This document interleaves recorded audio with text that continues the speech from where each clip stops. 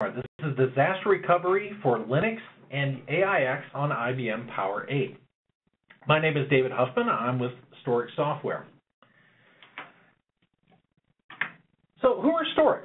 Well, we've been around since 1999. We're the trusted expert in Linux and Unix backup and recovery solutions worldwide. You might recognize some of the logos there. We were also the providers of the first disaster recovery solution for Linux on IBM Power back in 2004. Now, we originally started out as an AIX company, so we've been doing AIX since 1999, so we've been at this for quite some time. We are also the first providers of a disaster recovery solution for Linux on IBM Power 8, Little Endian. Okay, so we also support both Big Endian and Little Endian for Linux. So for our supported operating systems, for AIX, we support everything from AIX 5.1, believe it or not, all the way up to the latest AIX 7.2. And as for Linux, Linux is a bit mixed up because some things are Big Endian, some things are Little Endian, but it's particularly your Red Hat Enterprise Linux, both through 5 through 7, SUSE Linux Enterprise from 10 to 12, and then we also, it does include SUSE Linux Enterprise Server for SAP applications, or for your HANA installs on Linux, as well as Ubuntu 14.04 and 16.04 long-term support. So I'm not going to read all of this text, but I really quickly wanted to go over two metrics that are used in your disaster recovery planning. One of them is your recovery time objective, the RTO. And that means how long does it take to get that server back up? So when you have a mission-critical server and you need to get it back up in time, how long does that actually take? And then if you add up all of your servers for your entire data center, that's your maximum tolerable downtime. That's essentially how long can those mission-critical systems be down before the business is critically impacted. Okay, so what you do is you basically take your recovery time objectives, you add them up, and hopefully it meets your maximum tolerable downtime. And so how do you reduce that recovery time objective, or that RTO? Well, one way of doing that is actually backing up not only the data on the system, but also backing up the operating system itself. And so that's where it gives you the capability of what people have termed as a bare metal recovery. Now, that can be both physical and virtual. It doesn't have to be a physical system to be called bare metal in a sense. And so, well, why would this help you? Well, because if you have to go in and reinstall the operating system, it's very time-consuming and it can be prone to mistakes. Now, a lot of system administrators will stop me right there and say, well, I have a provisioning script, I'm using NIM, I've got this going on or that going on, and they can typically provision out a system fairly quickly, okay? But we're not actually talking about installing the image, the system from a golden image or from the installed DVDs. What we're talking about is actually getting the system back the way it was just prior to the failure. See, as the system goes into production, the longer it's in production, a delta gets created between the way the system was originally and the way it was, let's say, at the time of failure. Because you've done, security patches, maybe some performance tuning, other application updates, you've installed additional applications, or you've made certain modifications to a lot of different files. And so once you've actually customized that system, or as the system goes along, those are the things that you have to redo. And that's the part that's time-consuming and prone to mistakes, because, frankly, you may not be aware of everything that's been done to that system because maybe there were other sysadmins involved, maybe you got inherited this system, or maybe a third-party vendor actually provided the system with it already installed. And so you may not know what things had to be done to actually get that system up to production-ready status. Now, the Unix world has known about this for some time. Flash Archive was on Solaris, HPUX has Ignite, and AIX has MakeSysB. Now, we do back up both AIX and Linux here, so well, what's wrong with a MakeSysB? Why not just use that? Well, MakeSysB is a good tool. It provides sysadmins with assurance of a BMR solution, provisioning tool, a way to roll things back, but it is just a script. And so you're going to have to manage everything that goes with it. You take your MakeSysB, you have to find a way to get it to a NIM server. You have to set up a separate NIM server, to be honest. I mean, start with that. You got to set up the NIM server, and then you're going to have to do all this configuration. You got to do all the management. You're going to have to write a bunch of scripts around it. And so really you're having to piece together quite a bit to actually come up with a solution here. MakesSB is not really a solution. A MakesSB is a component, and you're going to have to create the rest of the solution yourself. So writing a bunch of shell scripts, setting up NIM, creating your own cron jobs, and by the way, a MakesSB only includes root VG. So for everything else, you're going to have to do other save VGs to get all the rest of the volume groups. Okay, so there's quite a bit of limitations there. Now, what about for Linux? What about Linux's MakesSB?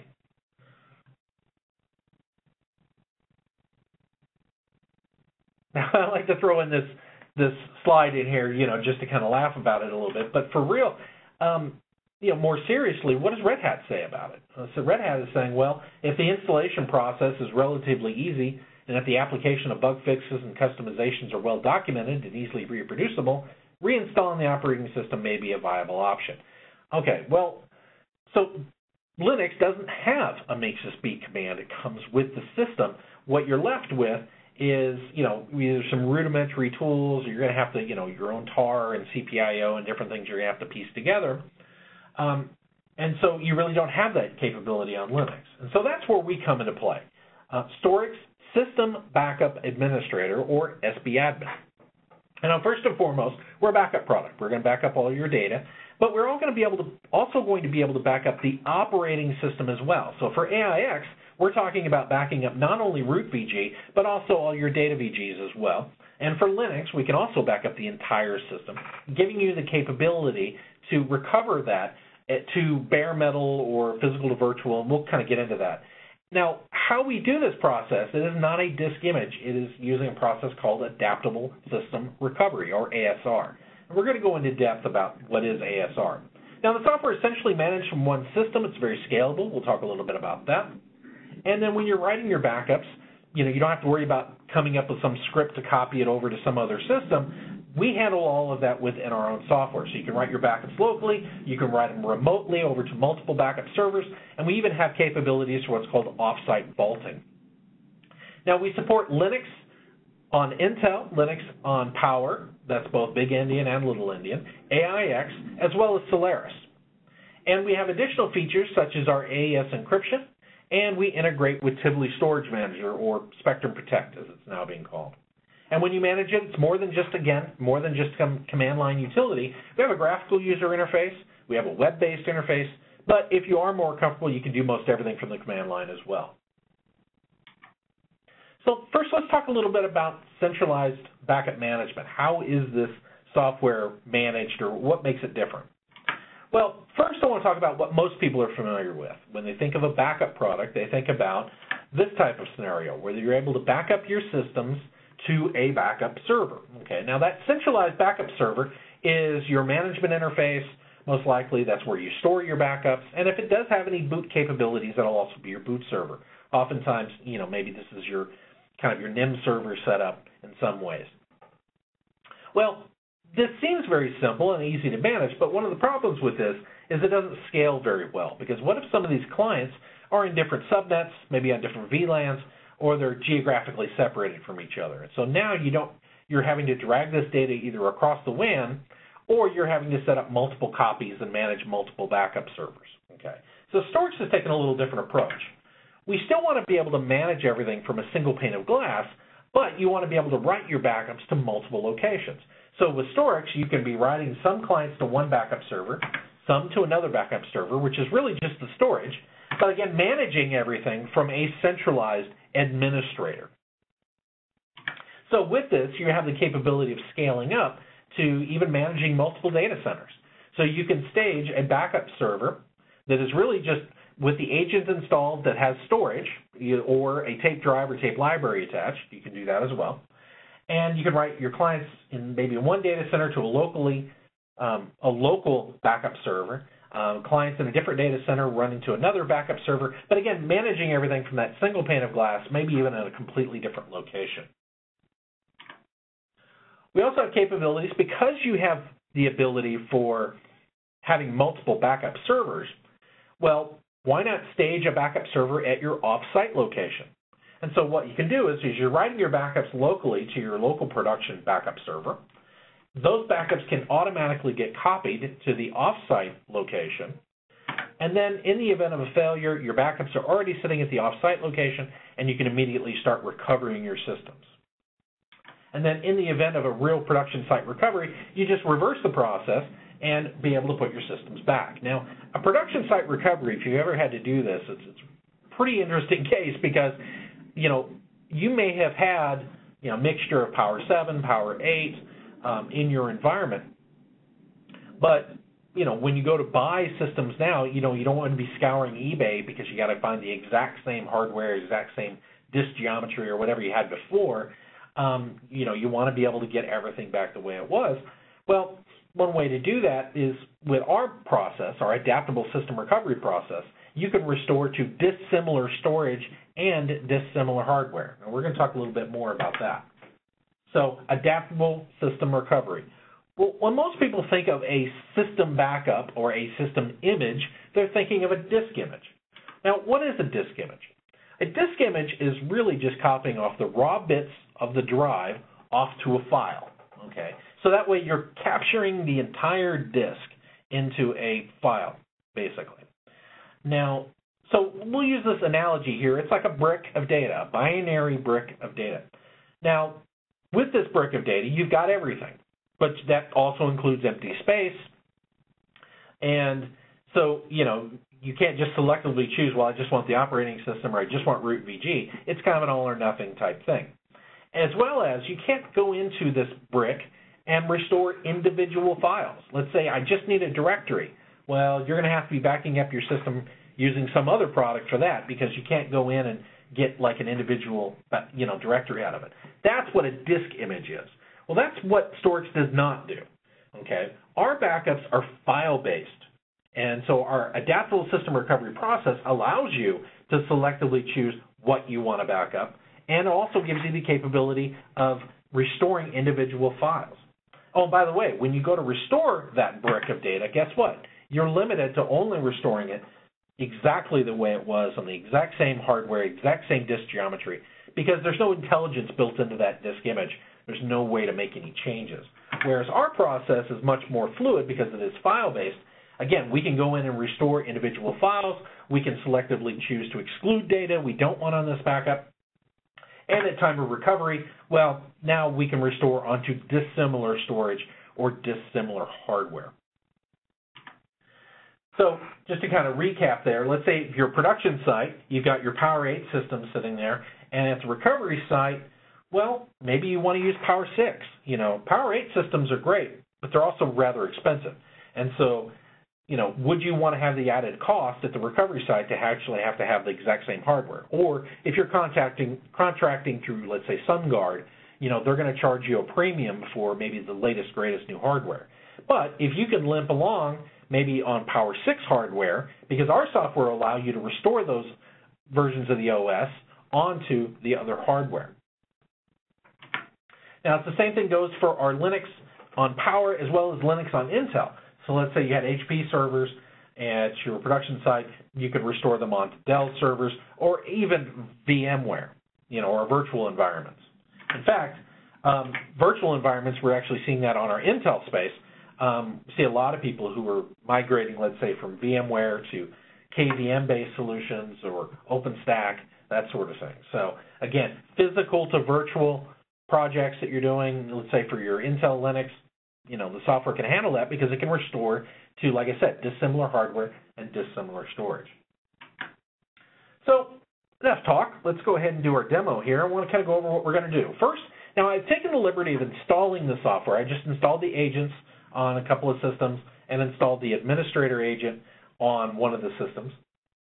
Actually, the agent's the same. It's just what you choose during the install process, what license it'll be. But we've got kind of a blank slate, so we need to configure our clients and our servers, kind of add them to our environment. We're going to create and run a backup job. Then we're going to create our bootable media, and we're going to do network boot today. Now, we need bootable media because this is bare metal recovery. There is no OS where we're going. So we're going to create our network boot media. Then we're going to recover an AIX 7.2 system, and then we're going to clone an SAP HANA Celeste 11.4. So Linux on Power using the SAP HANA systems here. We're going to actually clone that one, and then we're going to do a recovery of AIX. Now, The clone is going to be interesting because the clone, we're going to actually go from a larger disk to a smaller disk. So to show you that capability of restoring onto dissimilar storage, we're actually going to restore onto a system with less disk space than the original system. Now, we have enough disk space to hold the OS, but it is smaller than the original. Okay, so we're going to have to make some changes to the storage configuration to make it fit. I'm going to show you how easy that is to do. So let's get started. Okay, so what you have right now is we've got three terminals here that I've just brought up here. One in white here is our administrator, and that host name is AIX 72 PWR8. Okay, so this is the AIX 72 Power 8 system. This is going to be our management system. And so I've already, like I said, I took the liberty of installing the software on here. So I'm going to run SBAdmin as the command. Now I've exported my display over. It's an X-Windows-based app. And there we go. So this is the graphical user interface for the admin. But as you can see, it's a blank slate right now. We haven't done anything with it. So I'm going to show you kind of how to set that up. And then over here, I've installed, just so you know, this is an AIX 72 system, and the host name on this is Gulls. And so this is the system that we're going to add as a client, and we're going to back it up. And like I said, I've already installed the agent on this one. And the other one is HANA PPC is the host name. And this is our Celeste for SAP applications 11.4 PVC. So let's go ahead and just move those out of the way. I just kind of wanted to show that we brought those in. So let's go ahead and add our clients. Actually, first, before we do that, let's add our servers. Now, servers, again, remember, what's the difference between a client and a server? A client is a system that's being backed up. A server is where you're storing the backup data, okay? So that is different from your administrator. Your administrator is where you manage everything from. Now, your administrator could also be a backup server, but it doesn't have to be. And you can have multiple servers, meaning multiple locations, but you only have one administrator, okay? So let's go ahead and add some servers here. Now, the first one, we are going to make AIX 72 PWR8 is going to be a server. Let's go ahead and add that.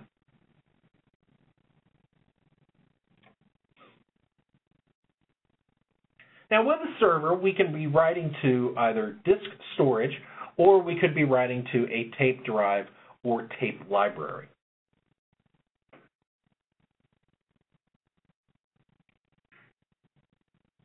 So we're just registering this server.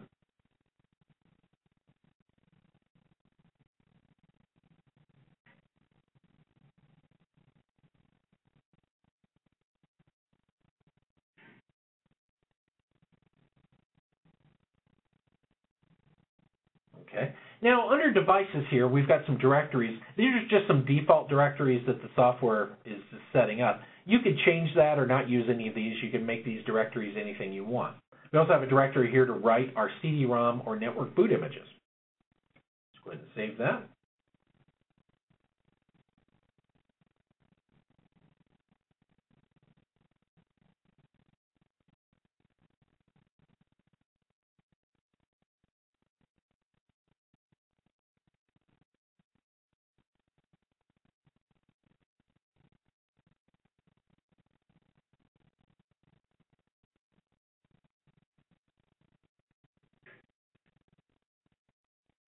Okay.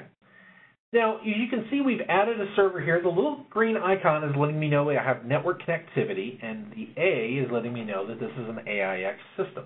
Now, one other type of storage that I didn't mention is you could also write your backups to NFS shares or, and as I mentioned, TSM servers. So we're going to go ahead and add an NFS server or an NFS share that we can write our backups to. Put in the IP address and the share.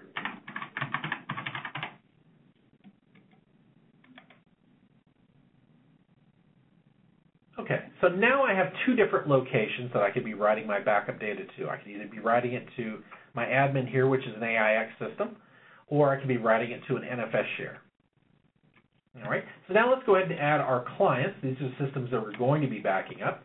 One of them is Gulls. That's our AIX system, so let's go ahead and add that.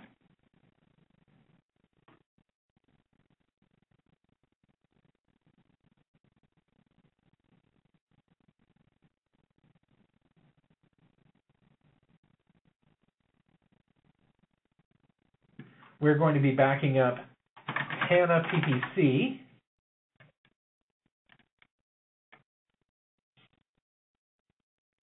Now remember, we're going to be cloning HANA PPC. So one thing we're going to need to do is we do need to add a client, or we're going to add a target in advance for, so right now I've got my goals here, client, I've got HANA PPC, but we need to also, what is the host that we're going to actually be cloning HANA PPC to? So we're going to go ahead and add that. And actually, let's go ahead and add that from the command line. I'll show you how easy that is. Because you may have, hey, I got 50, 100 clients. This will take forever, going through one by one. Well, I can always do add it from the command line, or I can even script things like this. And so I can go ahead and add, and the host name is going to be demo LPAR. Now, it is going to time out because that system doesn't actually exist right now. It's a powered down LPAR.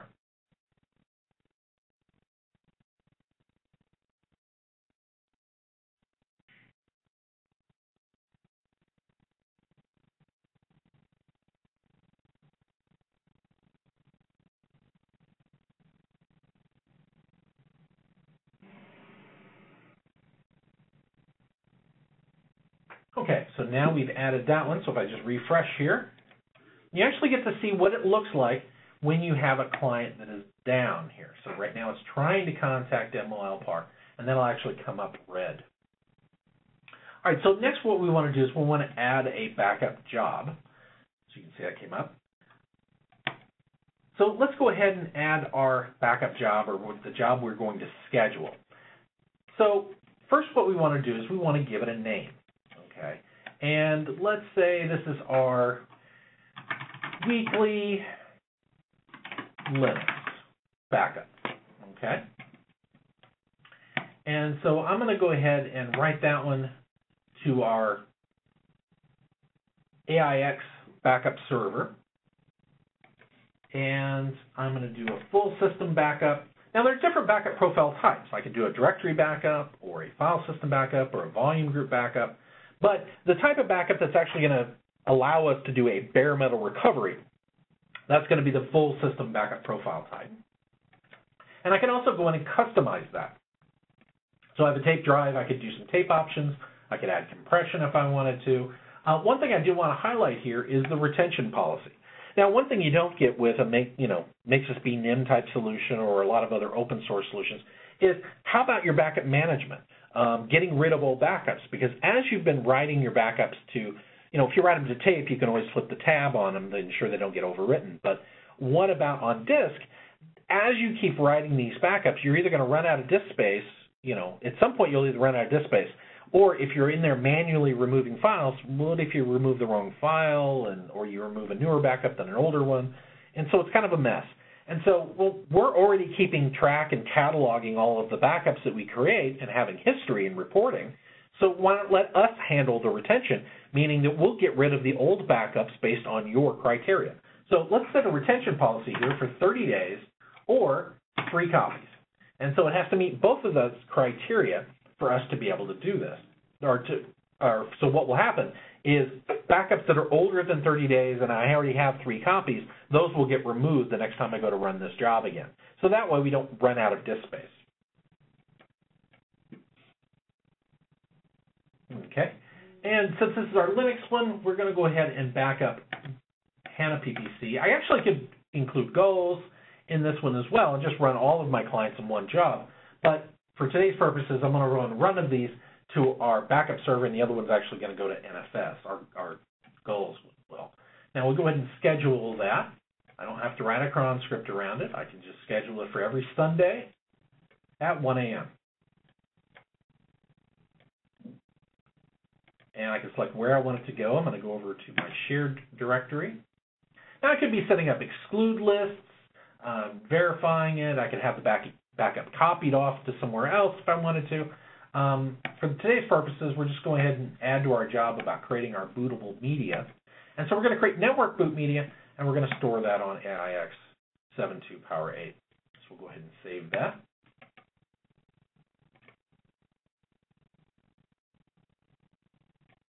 Okay. And then we've got our, let's say we're going to do a monthly level 0 of our AIX system. So we're actually going to do what's called an incremental level 0, and then we can always go back and do weekly or daily incremental level 1s, 2s, 3s, so we can either set up an incremental scheme or a differential scheme. And this, again, works more for just root VG. You can also include your data VGs as well. So we'd be back at root VG and data VG, and we can do incremental backups. So let's go ahead and set that as incremental level 0. We'll save that. And that's going to be for goals. We're going to create our boot media, say network boot media, and store that over there. And we'll just go ahead and run this one now, and let's say we do this one on demand. Okay, so we can make this an on-demand job, and we'll go ahead and run it, get started.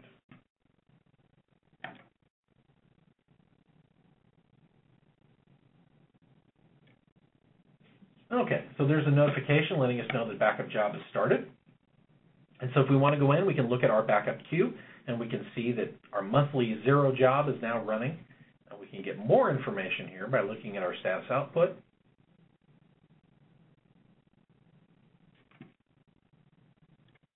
We can see some highlights here. So what we're doing right now is we're creating the boot media, the network boot image. Now, why don't we just supply you with a generic rescue disk or a generic image? Well, because it may not have all the same device support that's on your backup. And so when we do a restore, as I said, we can restore to dissimilar hardware. What the limitations are there is really just your operating system. If your hardware is supported for AIX 7.2, well, then we'll create our bootable media and our backup and everything at 7.2, and it will be able to migrate to that hardware. So that's one thing you don't have to worry about, is we're not, especially with Linux or AIX, is that if you have the hardware support involved, we will be able to migrate. No matter what it was originally using, we will be able to load the different device support using device detection, and we'll reconfigure the system to boot using this other drivers, okay, whatever different drivers that are there. So this system is actually backing up, and it looks like it's only going to take a minute or so. So let's go ahead and close that out, and let's go ahead and start our other job. This is our weekly Linux, and we'll just go ahead and run that one.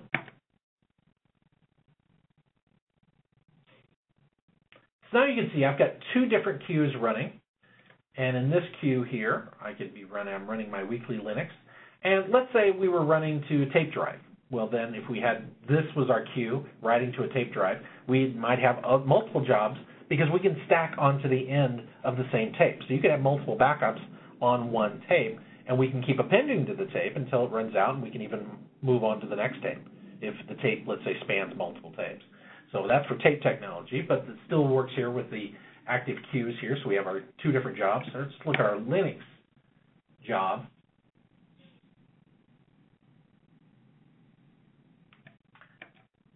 And look at our status here. We're creating our network boot image for Linux.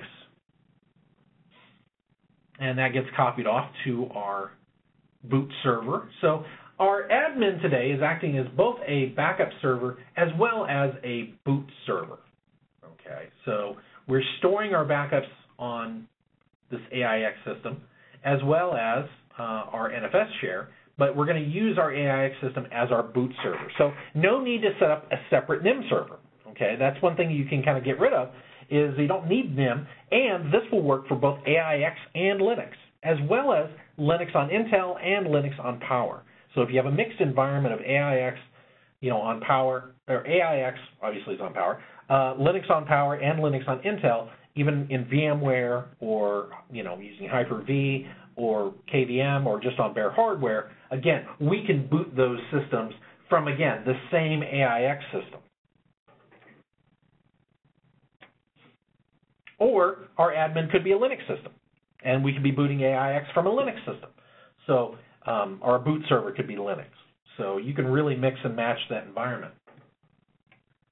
Okay, so it's going to take just a couple of minutes here. Let's go ahead and look at our queue again. Oh, our monthly 0 has completed. So let's go ahead and get that started while our backup for Linux is still going here. Okay, so what I've got is, here's our AIX 7 system. I've got a different console in here. And you can see I've got 2 volume groups here. I've got a root VG and a data VG that we backed up. And so what we want to do is we're going to actually restore this system as if we had a failure. So let's go ahead. It's probably log me out. Yeah, let's log back in. And we're going to go to goals, which is our system, and let's just reboot that very quickly.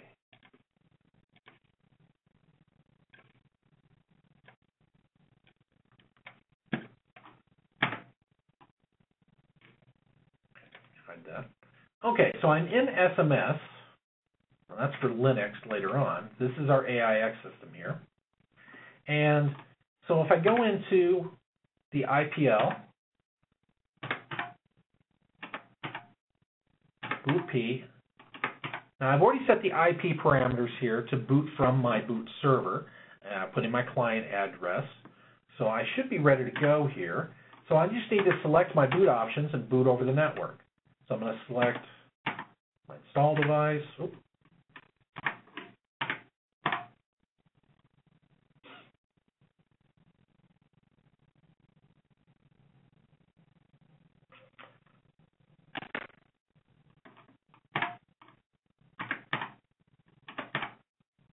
And there we go.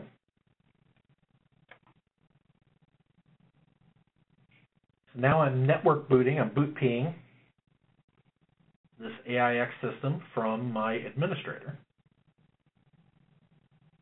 Oh, not yet actually. I forgot a step.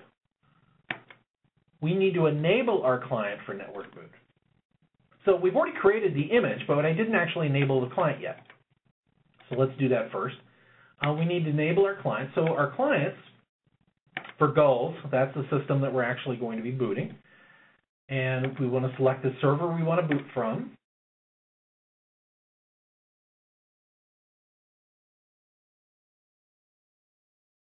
Select the boot image, and that's going to be our monthly 0 goals, our AIX system.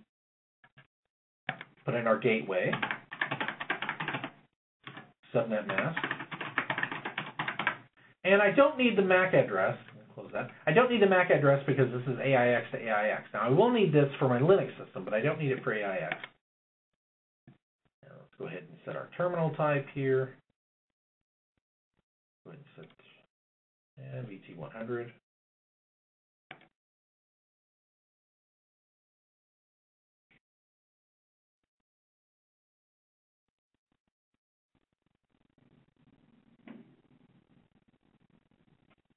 Okay, so now we've configured client goals to boot.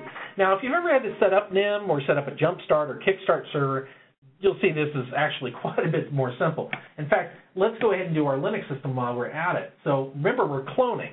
So we created the network boot image on our hostname HANA PPC, but we're going to be cloning that to hostname demo LPAR. So demo LPAR is the system that we're actually going to configure from network boot. So the server we're going to boot from, again,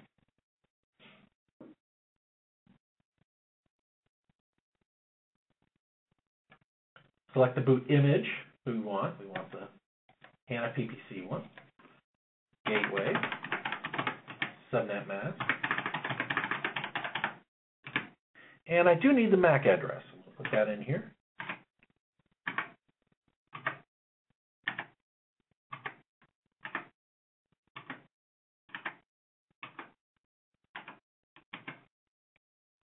And again, I'm going to set some defaults here. I could actually even set up a no prompt install and even select the backup that I want to recover from. However, in this particular case, we're going to have to make some changes because remember, we're going to be going from one large disk to a smaller disk. So there's going to be some problems. So we're going to have to fix those. And I'll show you how easy that is to do. And so let's go ahead. I've got the terminal set. Let's just go ahead and save that.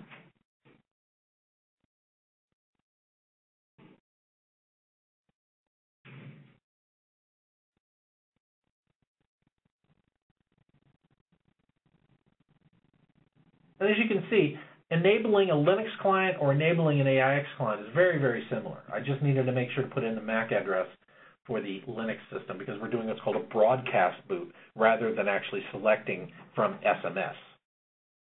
We're going to do that in open firmware, and I'll show you that in just a second. Okay.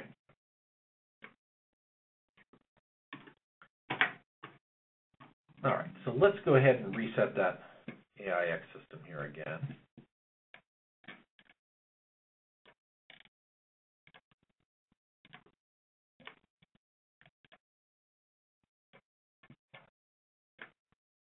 Okay, go back into SMS. Select our boot options. Select our boot device.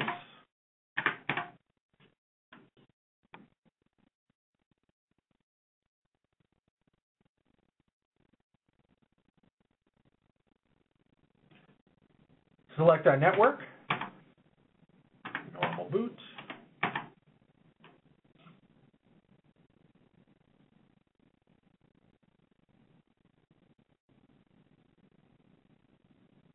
There we go. Now we're pulling packets across. So now we're booting up the AIX system. Let's go ahead and get the network boot started for Linux. Now Linux is quite a bit different. You notice that we're actually in the open firmware. Now one thing that I did want to make note of is that on more modern distributions, we do need to set the real base setting in open firmware to 2 million. That's kind of what it's set to. So I've done a print env real-base, and you can see that's what it's set to for network booting. And the reason why is because we're actually booting not from a bootloader, but we're booting from a combination of the kernel and the init-rd combined into one system. So we're actually booting almost directly from the kernel. Now, because of that, there is no bootloader. You actually do need to pass some arguments at the open firmware prompt. Now, all of this is very well documented. I'm going to kind of show you that. So in our Linux system recovery guide, we go over in great depth about booting your systems and going through that. And so there is a particular setup here. It's what are the arguments that we need to pass. Okay, so we're going to passing some arguments at the open firmware prompt when we boot it, and these arguments are actually documented. I'm going to go ahead and just copy and paste those in. So we're going to boot the net, and then those are the arguments that we need to pass at the open firmware prompt. And as you can see now, we're pulling packets across. Now, over here, I've got our installation menus. Now, this is what's going to be similar for Linux here, so you'll see that when it comes up. So what we've done is we've selected, there's a server we booted from, but that's actually not where we're going to get our backup. Because, remember, when we backed up this AIX system, we actually backed it up to our NFS share. So we're going to go ahead and select where we're going to get our backup from. Now, it could be a local tape drive, local disk, a remote storage server with a disk or tape drive, disk storage or tape drive, but we went to NFS. So we're going to go ahead and set our NFS settings here. Set my client IP.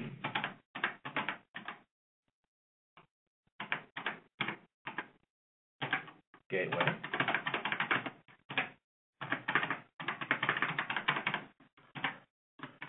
Select my adapter and select the share.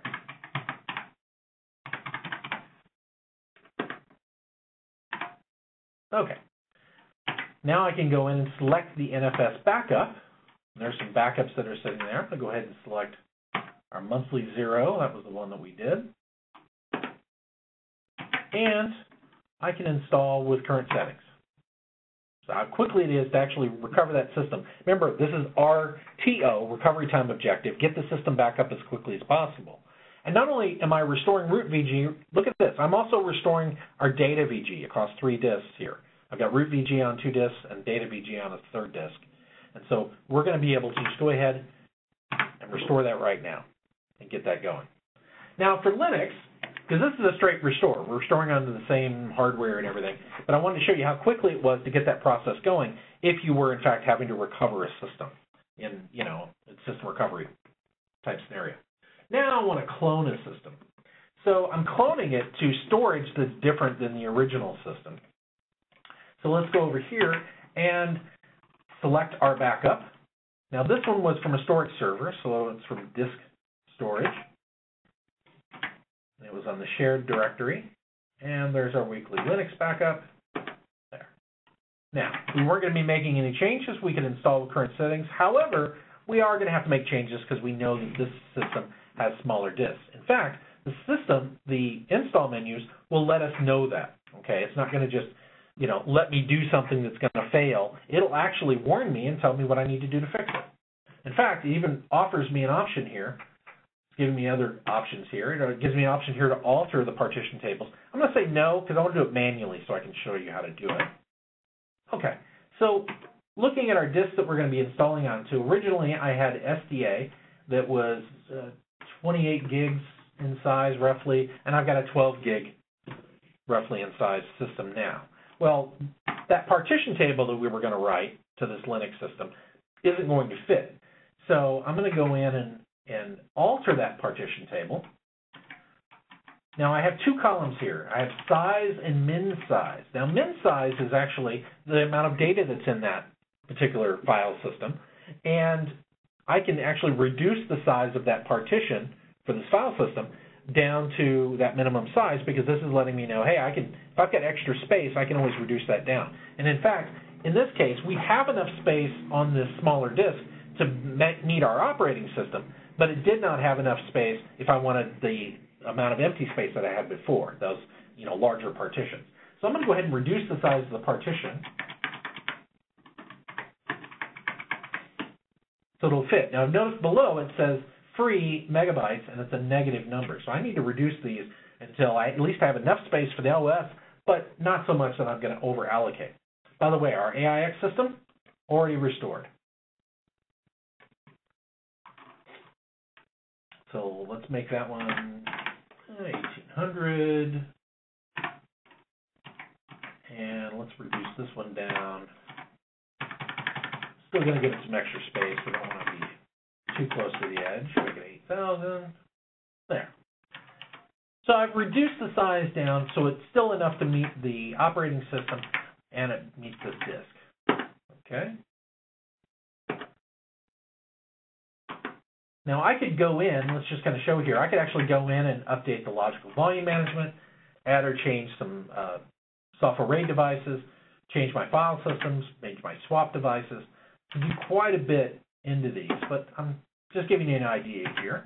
So now I can, when I go to install, it actually lets me know if there are problems or not. No problems. So I can say yes.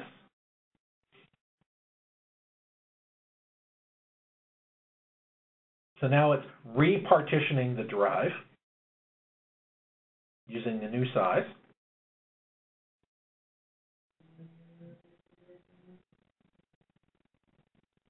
Making your file systems, mounting them up. And now it's restoring the data.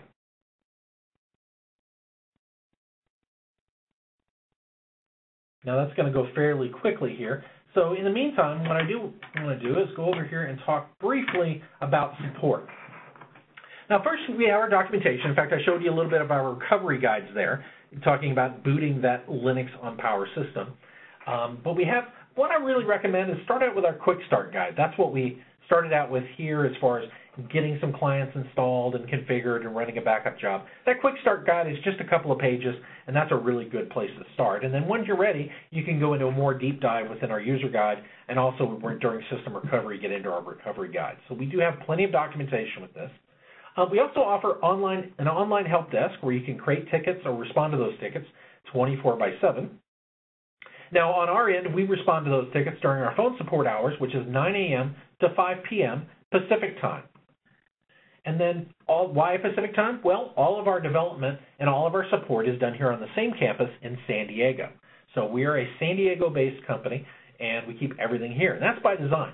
We want to make sure that when you're dealing with somebody within the software, if we ever need to escalate something to a developer, you don't have to worry that our support staff is in a call center 4,000 miles away. No, we keep everything, again, here on the same campus in San Diego. And we also offer emergency disaster recovery support, where we have one of our techs on call 24/7. So that way, in the event of a system recovery and you're having issues, you would call our offices, and we've got somebody on call who's going to get in touch with you and help you through that. So even if it's 2 a.m. on Christmas Day, that's okay. We do have somebody on call specifically for that purpose.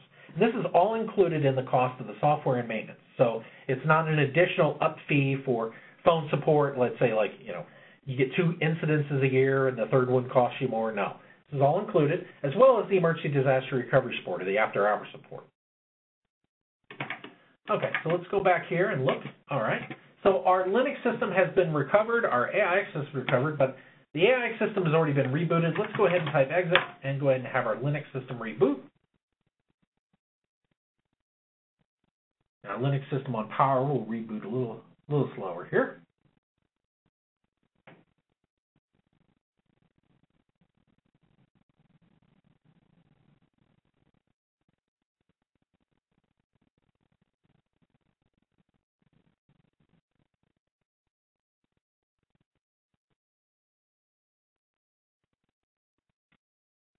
Now, within our AIX system here, as you can see,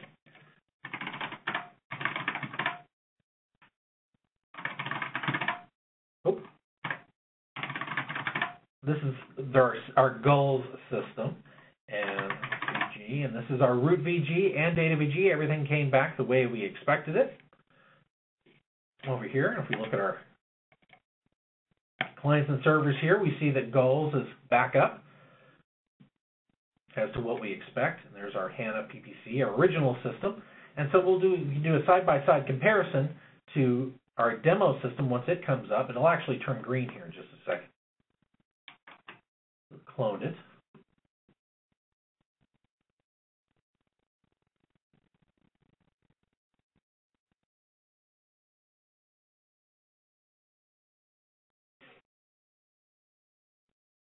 In fact, let's go ahead and load that other one. So here is HANA PPC. This is the original system. You can see we had our user file system, our root file system, and you can see their sizes here, how much data was used. So we'll do our side-by-side comparison here.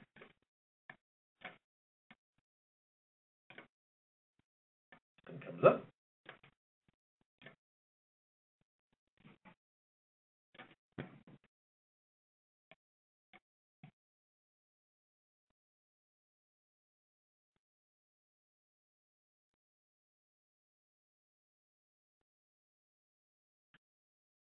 Now, what's interesting here is originally this was HANA PPC. This was that system. And remember, when we restored it as demo LPAR.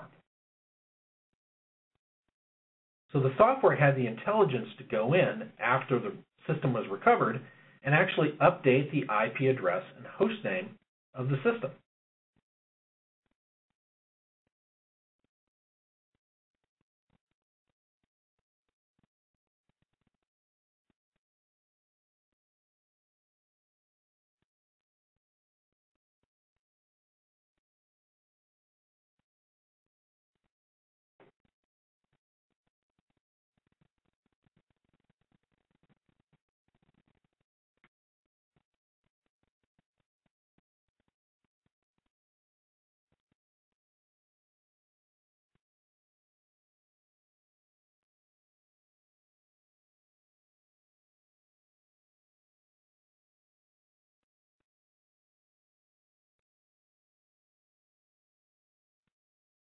Now, oftentimes we get asked, how long does it take to back up a system?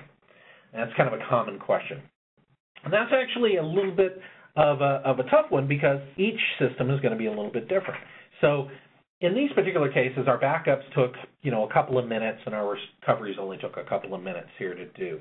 And that's really for not any different than our demo purposes. It's just that we're running systems that are just kind of base installs. There's nothing really added to this. But I'm also not on the fastest network and fastest disks, and so that's really the 3 factors.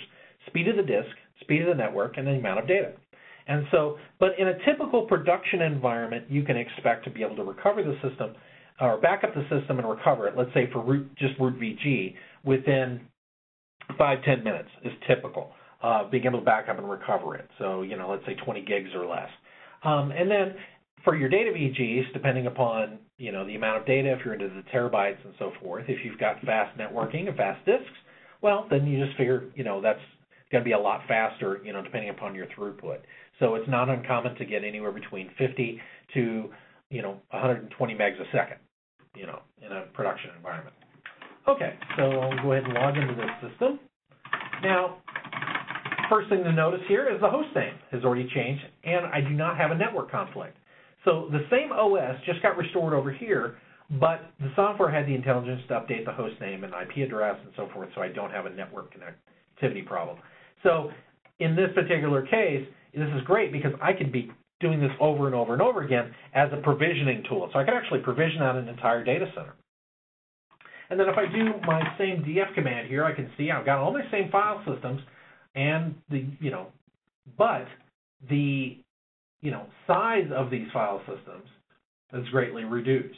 Okay, been reduced quite a bit because remember this was a smaller disk. Yet I was able to fit everything on there. I was able to change the partition table so that way it would fit. And that's the same thing goes. You could always reduce or enlarge. Make changes to your logical volume management if you actually have an LVM-based system. You could change your logical volumes, reduce or enlarge your LVs, as well as partitions in this particular case. So I want to thank you very much for watching our demo today. Again, just to kind of recap of what we've done here is we took a two systems, our AIX 7.2, and did a full recovery of that one, and then cloned our Linux on Power Celeste for SAP applications, SAP HANA, and we've restored that one, actually cloned it, to a system with smaller disks, just to kind of highlight that. So I want to thank you very much. If you have not already, please go to our website. You can download our trial. Everything we did was with the trial today. You can download our 30-day trial and do this yourself. Well, thank you very much, and have a great rest of your day.